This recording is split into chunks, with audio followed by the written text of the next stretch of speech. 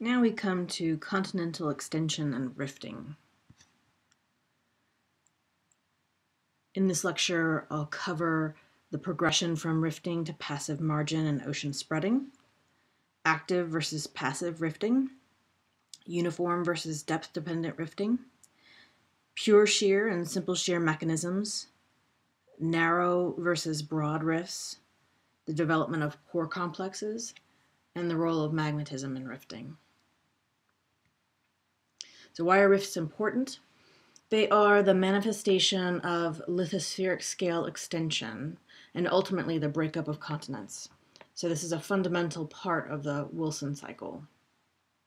Rifts preserve the rock record in their basins and produce long-lived flaws in the crust that are often reactivated.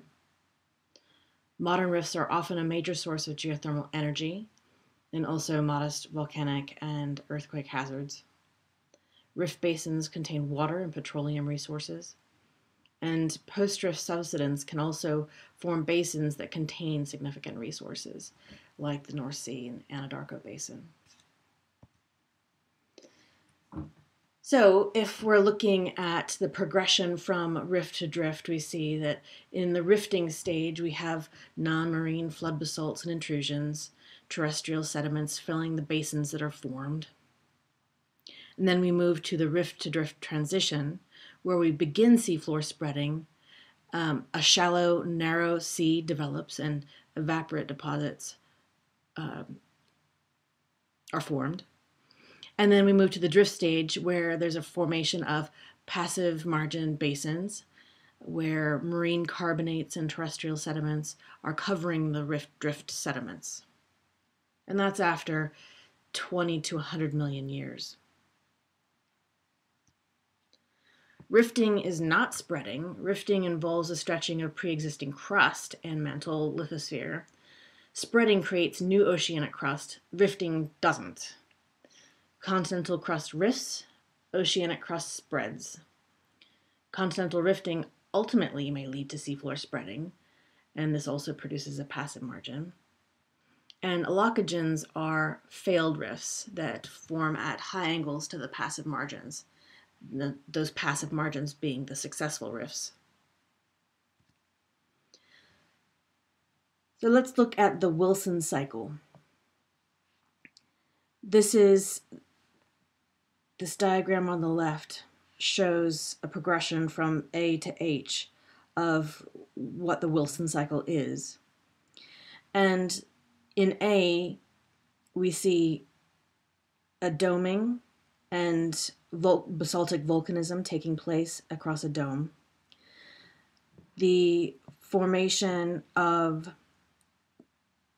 3 rifts at a triple junction. Then 1 rift failing and 2 successful rifts. So this is the allocogen here. That might become, that might develop into a river valley that leads to a delta and a continental margin.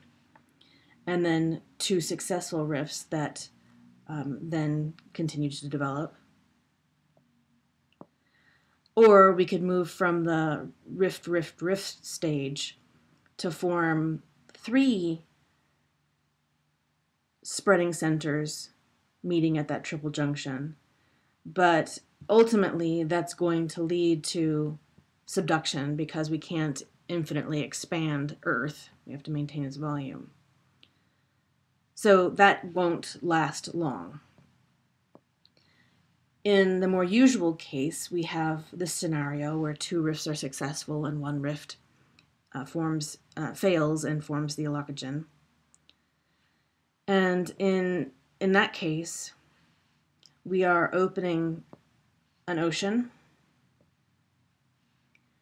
and again ultimately leading to subduction and then collision in the end. So perhaps at this stage of that diagram showing the Wilson cycle, we should look at this cartoon that shows the opening phase in the Wilson cycle, where we have stable craton, and then rifting that leads to ocean floor spreading and the development of passive margins, like we've been talking about. And then it moves to the closing phase, where after that ocean has developed, a subduction zone must form. That ocean then closes, and then you have a continental collision zone. And then this final model just shows erosion and breakdown of that mountain belt. That is the Wilson cycle. And what happens with the allocogen on the right is that the rift is formed, and so we have thinned crust, subsidence that leads to sediments filling basins that are formed, and ultimately a foundering of that medial block within the failed rift. So that could include delamination into the mantle. This figure illustrates the abundance of failed rift systems associated with continental breakup. And this shows a Triassic Earth with the continents pushed back together. But notice the allocogens formed between Greenland and North America, between Greenland and Europe, between South and North America, around Australia and Antarctica, India, Eastern Africa, and here in North America.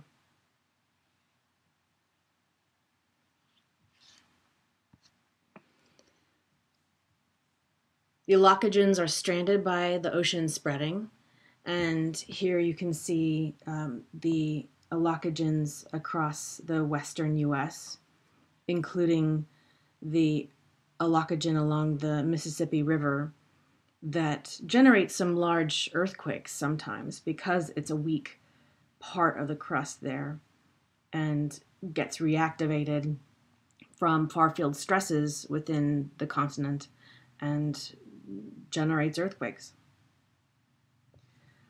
And the East African Rift, of course, is the failed arm of the two successful rifts in the Gulf of Aden and the Red Sea. And this is either going to become an allocogen and fail entirely, or perhaps it could evolve into a spreading center.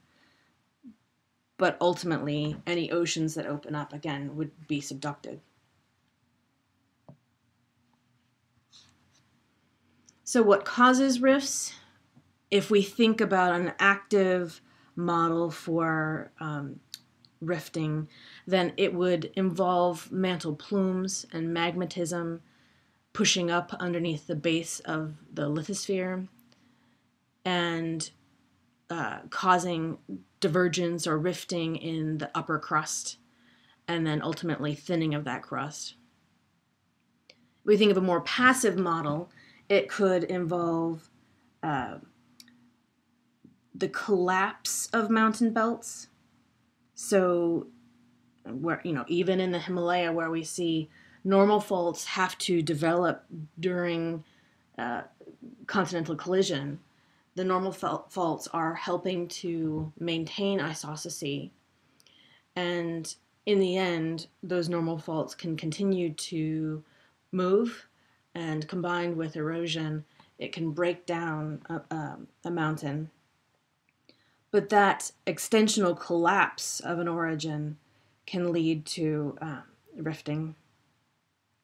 We might have here just an old collisional belt that is sprinkled with faults that were no longer active but are forming those weak places in the crust.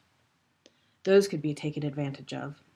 And certainly in both of those cases, the old sutures are weak points in the crust.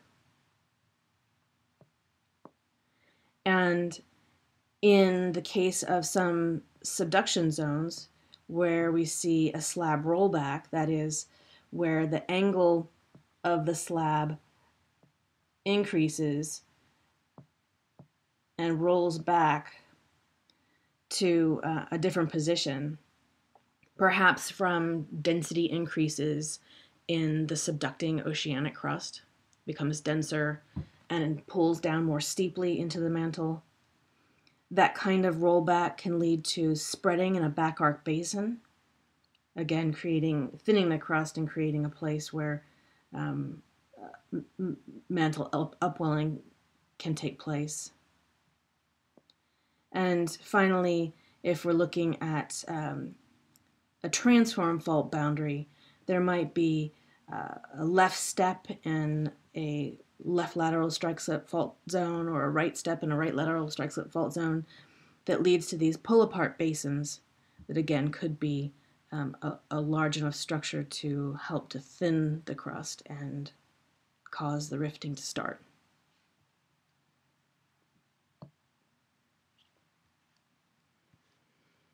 So if we look more closely at some active rifting models, this could be caused by mantle upwelling and basal traction on the lithosphere. This can create doming and volcanism, perhaps flood basalts, and erosion of that dome can precede rifting. The plume could thermally weaken the lithosphere. It's likely going to weaken the lithosphere, making it more susceptible to extension. In passive rifting models, those can be caused by plate stretching that is in response to far-field stresses, so stresses on the scale of the continent or the plate, and also basal traction on the lithosphere. Subsidence, but perhaps with no volcanism or erosion prior to rifting. And stretching increases the geotherm, so potentially producing magmatism after the onset of rifting. So again, this is a decompression, melting of the mantle lithosphere that's going to take place under thinned crust.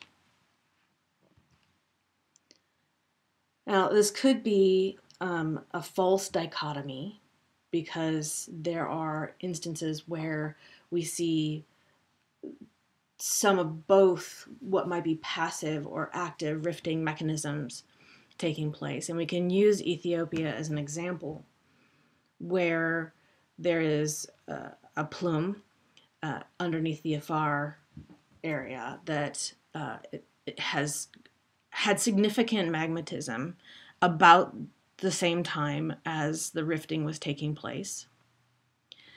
And both of those mechanisms can stretch and weaken the lithosphere. All of that was happening around 30 million years when that Afar plume head arrived. And that was just active upwelling without any rifting.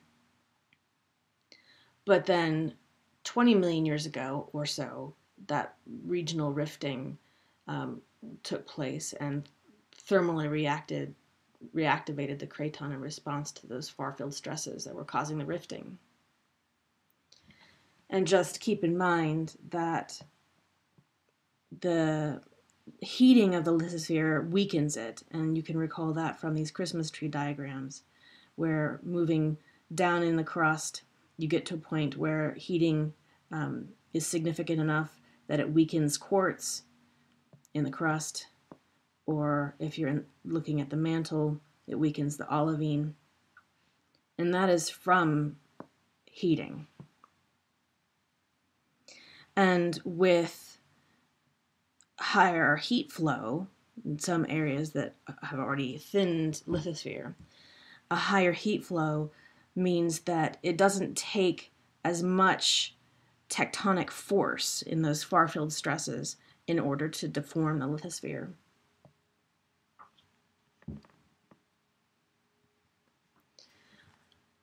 We can look at some of the active intracontinental rifts that are around, and those include the Basin and Range, Salt and Trough, Rio Grande areas in North America, the Rhine-Graben and the Aegean Sea in Europe. We have the East Africa Afar area. In Asia, we have the Lena Delta, Lake Baikal, and the rifting in Tibet.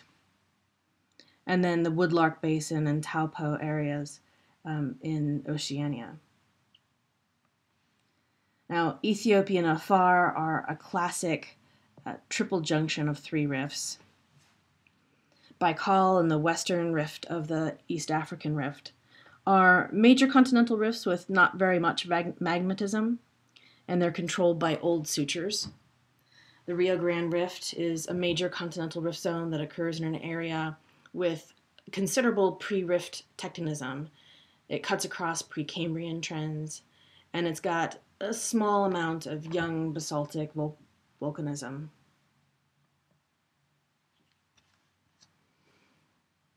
The Kenya Rift, so further south in the East African rift system, is a classic continental rift valley with considerable magmatism and young volcanoes in the center of the rift axis.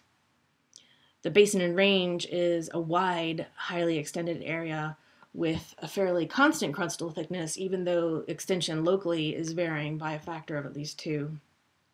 And that suggests that there's a large magmatic input into the lower crust. We can look at the gravity evidence of some of these rifts. And this is North America. We see the southern Oklahoma Alakagen and the mid-continent rift that actually follows a more complex trend here like this. The gravity response shows a gravity high in those rift systems, and so those are showing up. All the rifts are showing up as gravity highs in these darker red colors.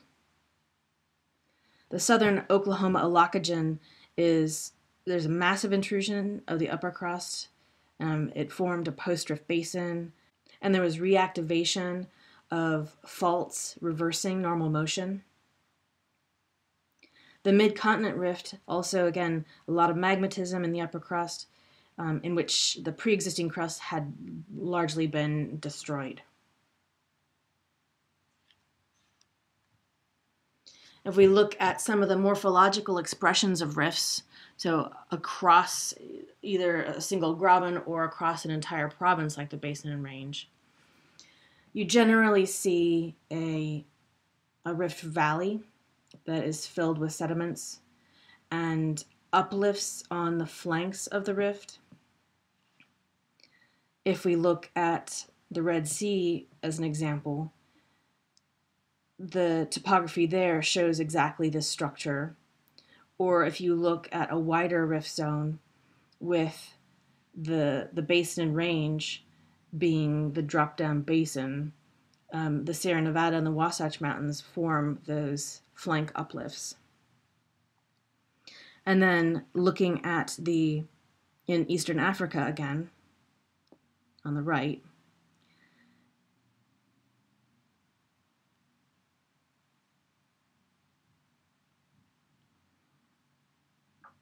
you see the same structure with a drop-down rift valley and flank uplifts. And I just want you to notice in this example that there's a change in the polarity of the half graben comprising the rift. So with normal faults on the east, on the west, and then on the east again. That will come up later.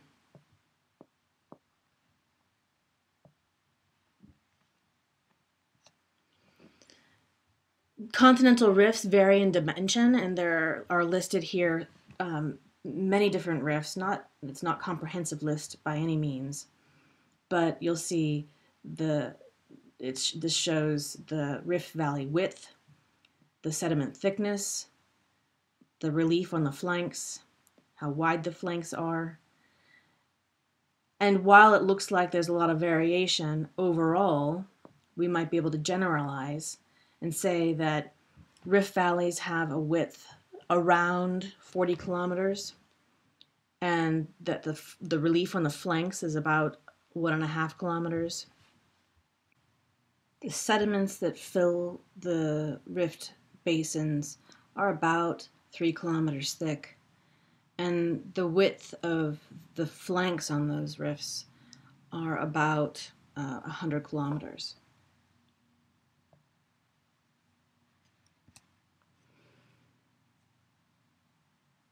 If we consider an Andersonian faulting in these models, that creates a block that is isostatically subsiding into the mantle in one model, or a weak lower crust. So on the left, we see a crustal block dropping down into the mantle with isostatic forces controlling that. Or on the right, we see a weakened lower crust with fault blocks dropping down into that weakened lower crust. Now, an unloading of the footwall causes an elastic flexural uplift. So here, if you place a load on the hanging wall side of a fault, it drops a block down, and then there's a flexural response following that. And also at the base of the lithosphere, there can be some thermal erosion or rheological changes that increase the thickness of the lithosphere.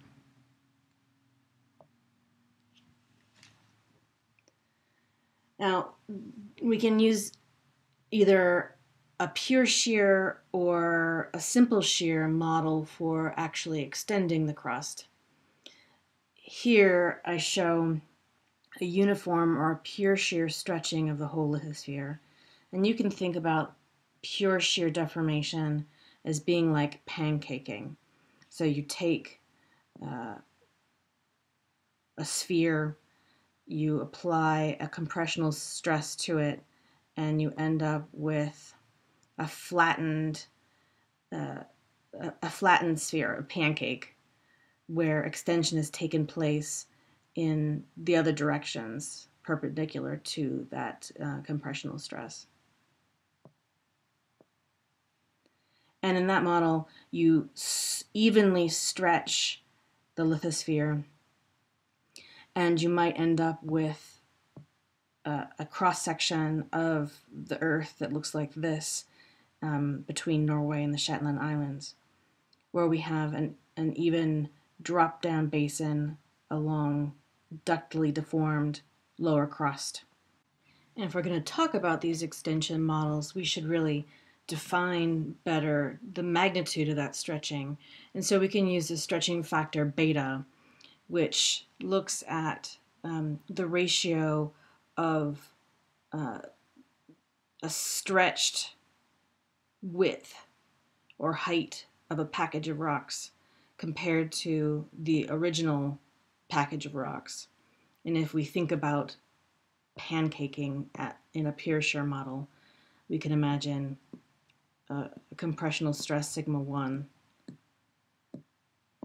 that is compressing vertically this block of crust. And what happens is you get stretching in this direction, left and right, and in and out of the screen. So beta in this instance is A prime over A, or B over B prime. And for most rifts, this stretching factor is 1.2 to 2.0. So keep that in mind.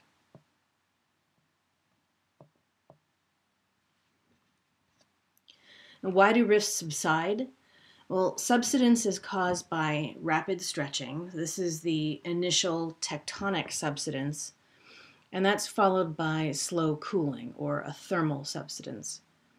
So the tectonic subsidence is the stretching, thinning the crust, and it increases the bulk density of the lithosphere, causing it to subside isostatically.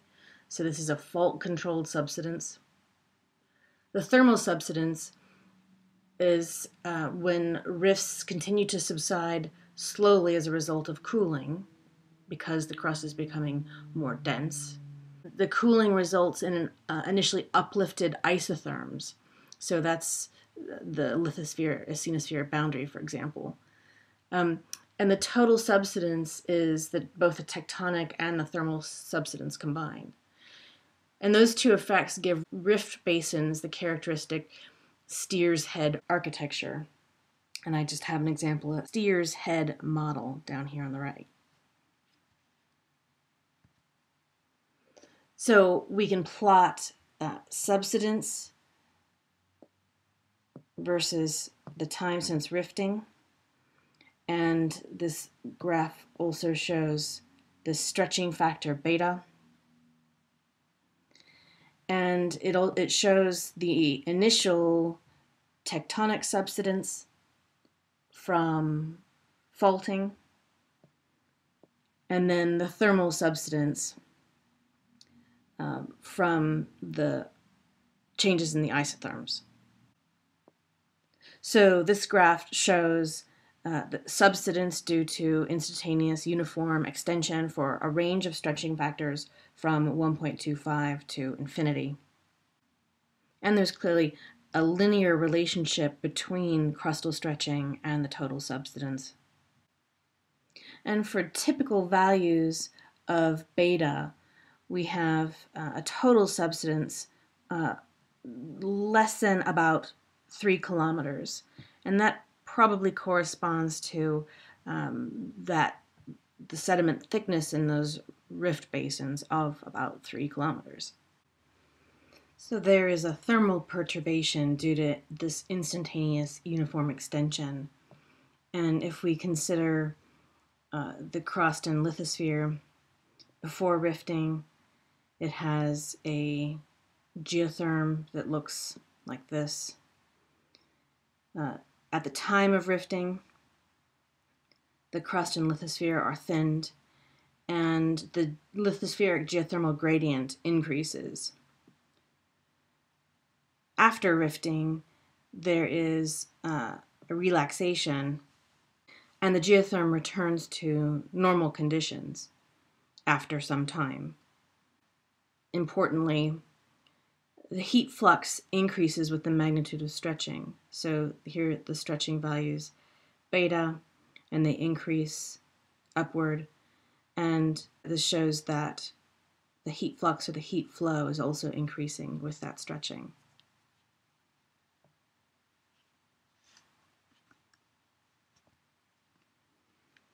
So extension is not instantaneous. It is spanning a longer period of time, perhaps 5 to 50 million years. And this plot shows the duration of the rifting stage for abortive rifts, so paleo rifts or the failed arms in those rift systems. And what this is showing is also the duration of rifting in the R value, so in that case 210 million years, the periods of doming that take place in some of these rifts, and any volcanic activity in the stars. And what we're seeing is a wide variation in not only the how long the rifting event spans, but also when during that rifting volcanism is important or takes place, or whether any doming is taking place as well. In successful rifts, we see a similar kind of variation, and there really is no dependence on the duration of stretching as to whether a rift is going to be successful or fail. It really depends on the stretching rate, because even in these successful rifts, we see the same kind of variation in rifting event length, as well as the timing of the volcanism. So those things don't control whether a rift is going to be successful. It's the stretching rate that's important. But the spreading rate controls the thermal behavior. Here, these diagrams are starting to stretch the lithosphere, starting on the left-hand side and progressing to the right. In these models, you'll have to look closely at the axes, but the width of the model domain increases. So the width is increasing and the thickness is decreasing. So we're preserving the volume. And in these upper two sets of models, we have a fast spreading rate of 16 millimeters a year. And in the lower models, we have a slow spreading rate of 6 millimeters a year. And in this case, the fast model does lead to breakup of the continent, whereas the slow model does not. These two rows are showing the temperature profile of the lithosphere with depth over time, so from 2 million to 10 to 20 million years in the upper model, and from 30 to 50 to 70 million years in the lower. And what you're seeing is that there's this thermal perturbation beneath the rift in the fast spreading rate model. So the lithosphere is becoming quite hot, and there's upwelling of those isotherms in the fast model. In the slow model, you see a small perturbation, but that disappears over time. In the fast model, we see crustal thinning focused right underneath the rift, whereas thinning the mantle is a much smaller magnitude. In the slow model, we see that the thinning is also focused underneath the rift, but that's not represented the same way in the mantle. And also notice that lithospheric strength is really reduced beneath the rift in the fast model, but there's no clear locus of weakening beneath the rift in the slow model. Let's look more closely at the rift morphology and the stretching distribution.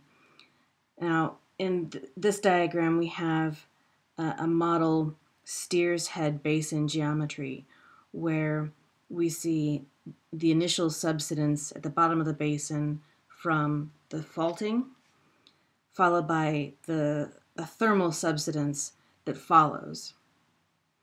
There's an example in the North Sea, in the Viking Graben, where we see post-rift or thermal subsidence that began in the early Cretaceous and still continues, overlying the initial stretching and subsidence that took place over those normal faults.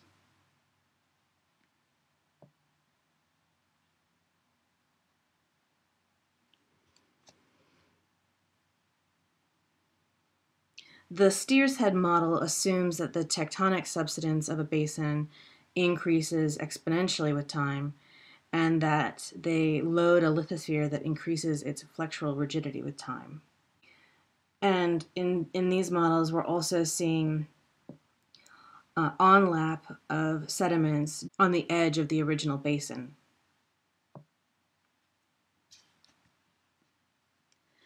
So this steer's head model can be explained by a fractionally broader zone of rifting in the mantle than in the crust.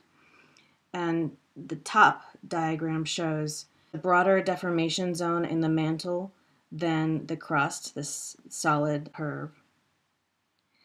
And immediately after the instantaneous stretching, minor uplift is occurring adjacent to the basin on the flanks of that basin. And this can be seen in the East African Rift and the Gulf of Suez. And this is showing the total subsidence 150 million years after rifting. And we see onlap produced by the thermal subsidence at the basin margins that, again, results in this steer's head geometry.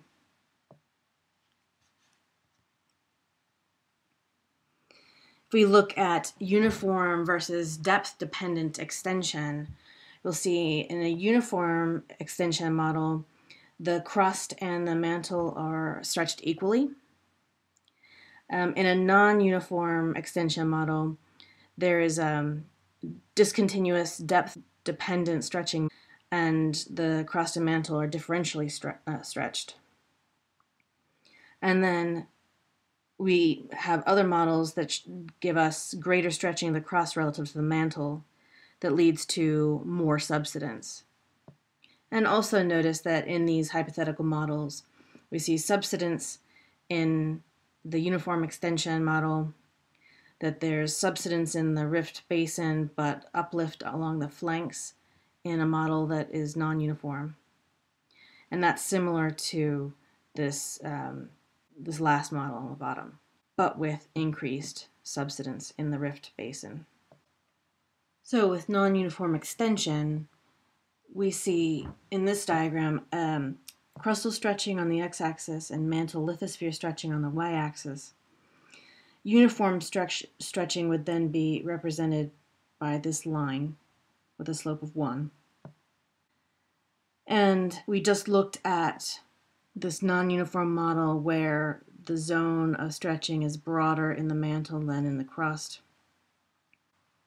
where we see places along the rift on those flanks where the mantle stretching is greater than the crustal stretching, we have an uplift, and that's shown here. Whereas if we're looking in the rift center where crustal extension is greater than the mantle extension, that would give us an area of subsidence, so the rift basin. Now, most rifts have high angle faults at the surface. And what happens to those high angle faults at depth? And why might extension not be uniform at depth? In a cross section through basins, we see master faults that underlie the basins, with antithetic faults dropping down the opposing side of the basin. And at depth, these normal faults are eventually going to encounter the brittle ductile transition. And when that happens, there are many models that describe those normal faults becoming listric and grading into a low angle normal fault at depth. We would call that a detachment or a décollement.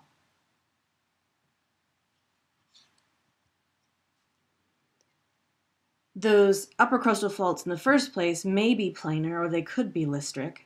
Here we have several planar normal faults that join a low angle detachment at depth.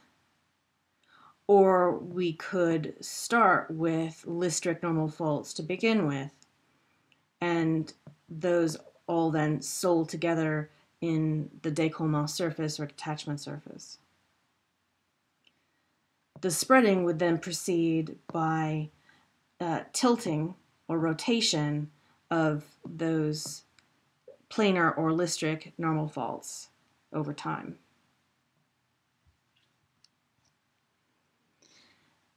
And structurally, those would leave a gap.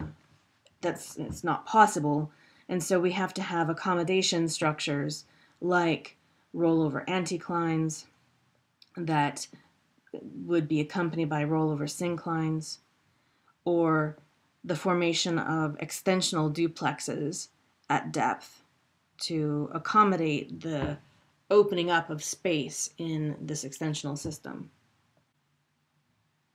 Ultimately, what we see in a pure shear environment might be this Horst and Graben structure, with extension being uniform and Grabens dropping down in between the normal faults, the Horsts or the ranges being brought up along the footwall of those normal faults.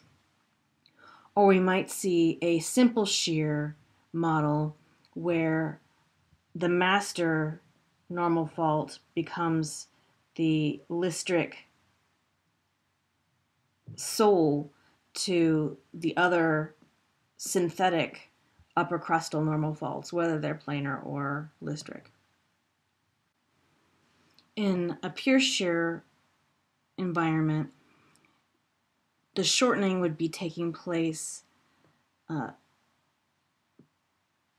in the plane with the greatest compressional stress, and the lengthening would be taking place in the least compressional stress direction, leading to a symmetrical strain. In a simple shear environment, the lengthening is parallel to your least compressional stress, sigma 3, and that's at a high angle to your greatest compressional stress, sigma 1. And this leads to asymmetrical structures. Whatever the upper crustal structure at depth, extension in the lower crust really must be accommodated by subhorizontal ductal shearing. So if you look at end member models of either pure shear, simple shear, or a model that combines both pure shear and simple shear into them, what you see are in all of them these horizontal, subhorizontal zones of ductal deformation that's taking place in the mid to lower crust or even upper mantle. And these are happening in places in the crust where the thermal regime is such that you're moving from a brittle to a ductal regime. And the low angle normal faults that we see in these continental rift zones follow that brittle ductal transition. There are many metamorphic core complexes that sprinkle the basin and range. These black blobs are these core complexes that result from high degrees of extension along these low angle normal faults in places across the basin and range. They consist of a core of high grade ductily deformed rocks coming up in the footwall of a detachment. This low angle normal fault is here. And above that are oftentimes unmetamorphosed cover rocks. And they're separated by the detachment or the décollement that has a myelinitic fabric to it. So very high strain zones. Again, that also oftentimes is pointed at as the brittle ductal transition in the crust, now exposed. The core complexes form as a result of simple shear extension of very warm crust, so this is already extended crust in this continental rift zone, at areas with large amounts of extension and no subsidence locally.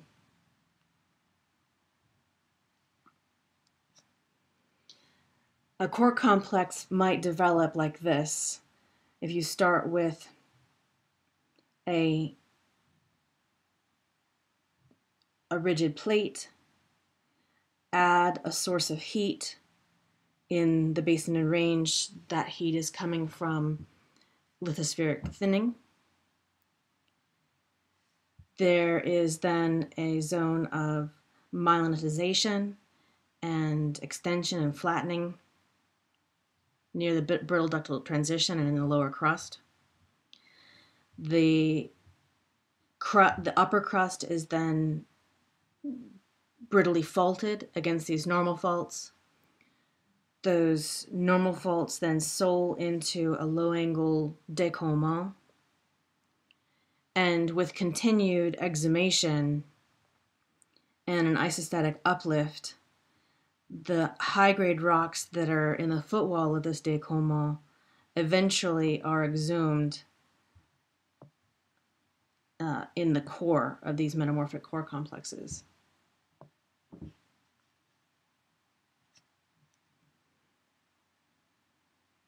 Now, this idea of a rolling hinge model is that you start with a high angle normal fault that is progressively rotated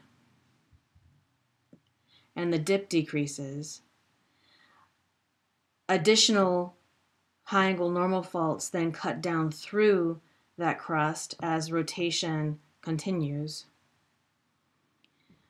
And what you're left with is a stack of these normal fault blocks that, again, soul into a low angle normal fault or décollement that then exhumes the high grade rocks from the mid to lower crust in the areas with the greatest extension.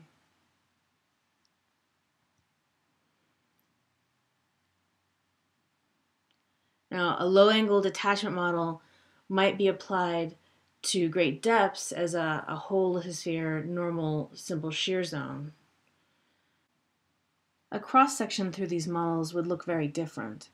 We would see the symmetric structures of a pure shear detachment with the detachment forming at the base of those normal faults in the brittle upper crust and forming at the brittle ductile transition. Or it would be an asymmetric structure with that décollement potentially soling into the lithospheric mantle.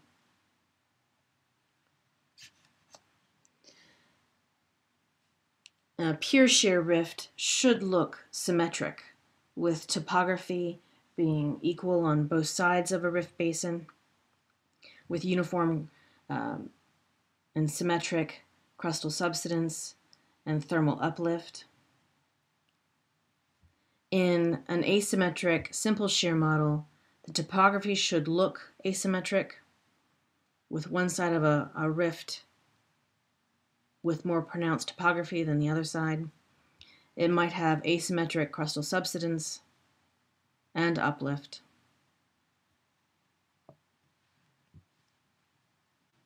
And keeping those things in mind, if we look at the basin and range and the Red Sea Rift,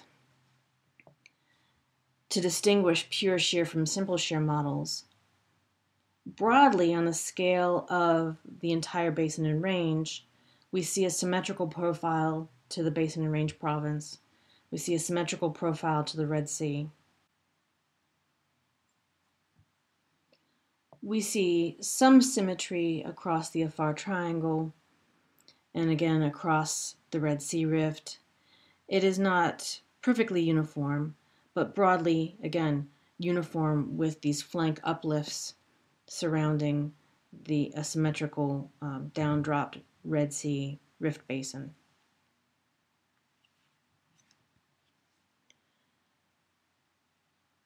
There are grabens that might be interpreted as asymmetrical, like the Viking graben in the North Sea. Some of the seismic reflection profiles might be interpreted to look like what could be considered symmetric. Others can look asymmetric. The substance patterns might be somewhat asymmetric or more symmetric. It is hard to know if there's one end member that is characteristic of these rift basins, and perhaps the answer is that it's somewhere in between.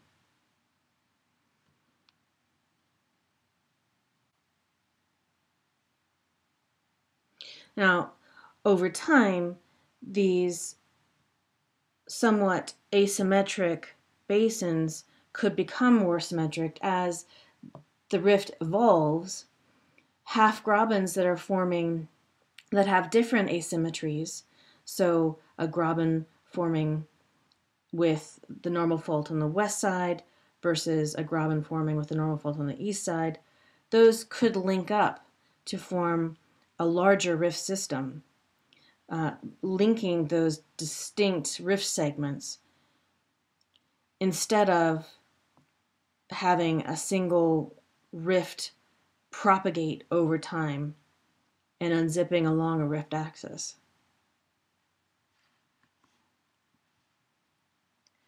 Here's an ideal rift graben with the normal fault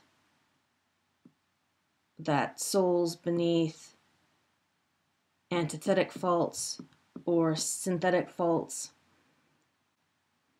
Those could eventually link in a zone of accommodation where transform faults could connect the different discrete segments of the rift, and that differential shear can be taken up by that strike-slip faulting. The East African rift has been used as an example of a prototypical narrow rift. But there, it is confused by the presence of the mantle plume. In the Afar region, magma is dominating the system and dominating what is driving the rifting. In the southern part of the East African rift, faulting is dominant, and magma is not nearly as voluminous as further north. And then the imaging that they have for the main Ethiopian rift in the center, it looks to be a hybrid between a magma dominant and a faulting dominant rift system. However, it is probably incorrect to say that there is a temporal or a spatial propagation from afar to the south or vice versa. East Africa is used as a prototypical narrow continental rift zone, whereas the Basin and Range province is used as a great example of one of these broad, wide zones of continental rifting. The differences have been explained by narrow rifts occurring in cold, strong crust, and wide rifts occurring in hot, weak crust. And we could sketch those differences something like this, with a zone of narrow deformation and magmatism in strong cold crust versus a broader area of deformation and melting in hot, weak crust, with core complexes being forming in some kind of hybrid of the two. This diagram here plots heat flow versus crustal thickness. And what you'll see are the narrow rifts, like the East African rift, occur where heat flow is relatively low and crustal thicknesses are relatively thin. That the Basin and Range falls within this sweet spot of just warm enough crust and not too thick crust to form a wide rift. And core complexes forming in areas where heat flow is quite high or crustal thicknesses are quite large. So this first order variation in rift style results from the thermal state of the lithosphere. And I think Ethiopia and the Basin and Range are going to remain the poster children for narrow and wide rift end members. We look at localizing processes, so how we're getting strain weakening in order to nucleate these rifts. We see that a necking and thermal advection, magmatic intrusions, or fault weakening, these models here, can result in a localization. The heat advection moves the isotherms up and that mark the base of the lithosphere, and that gives us thinning and weakening of the lithosphere. Dike intrusion requires magmatic pressure to equal the horizontal stress, and so reduces the tectonic stress needed for rifting. And the thermal capacity of the magma further weakens the crust. An extension on normal faults is easier than creating new faults, of course.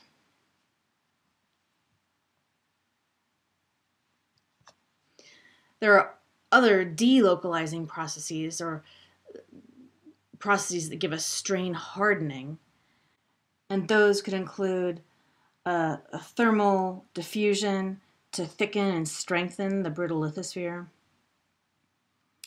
viscous flow that strengthens material because strength is proportional to the strain rate, local isostatic forces that put the center of a low elevation basin into compression, or stress changes on and around a fault that inhibit continued offset.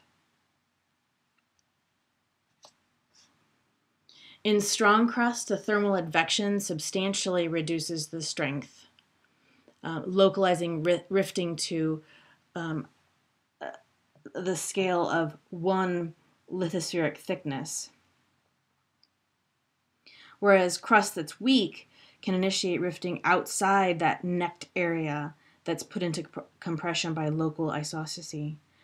And it broadens the strain zone to a few lithospheric thicknesses. So the strength profiles of these two regimes look very different.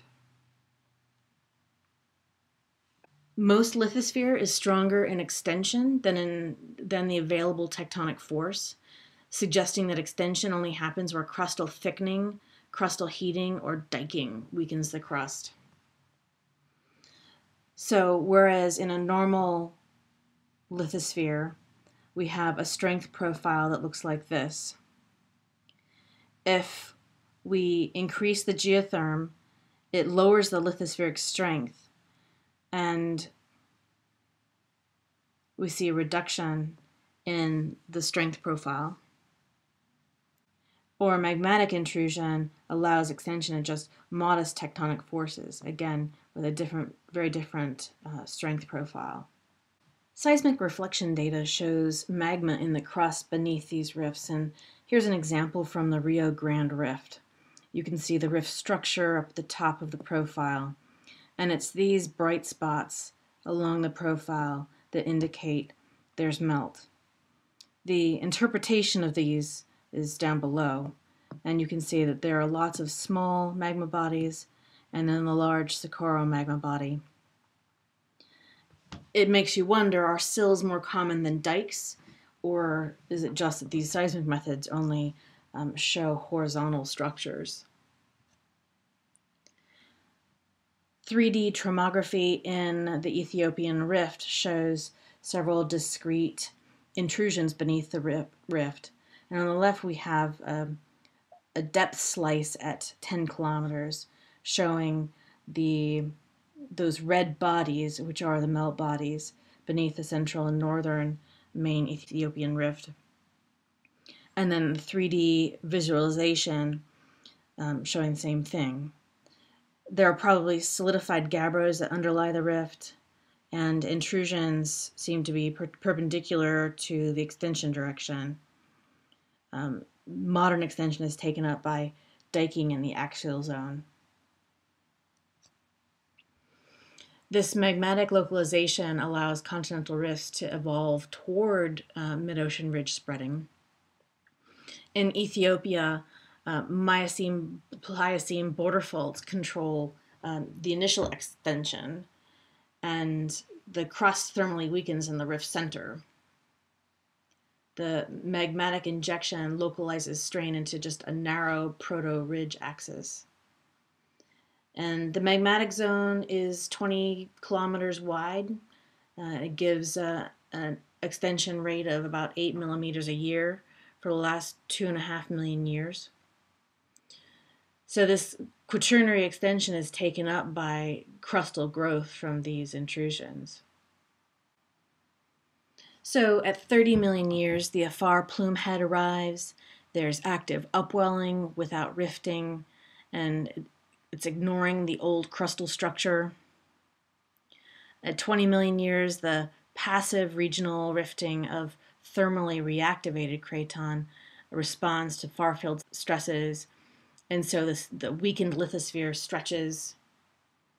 At 10 million years, mechanical rifting happens discontinuously and sporadically over time along the old suture, and those rifts occur along old weaknesses.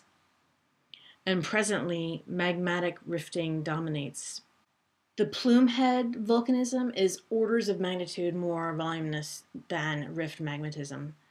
And just look at the thousands of cubic of kilometers of volcanics that have come out from these flood basalts compared to the amount of the rift-related volcanics in yellow.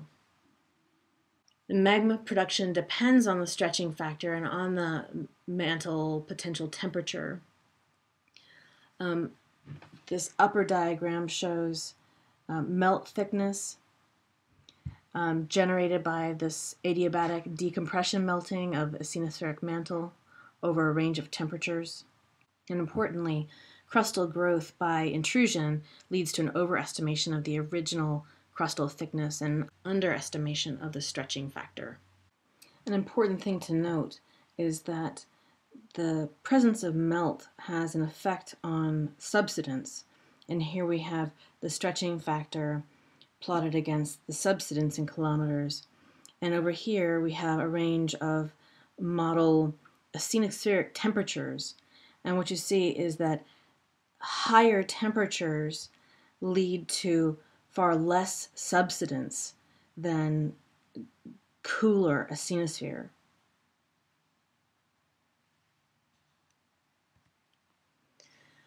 Rifting above hot mantle plumes can release enormous volumes of these decompression melts. But then the question arises, which came first, the plume or the rift?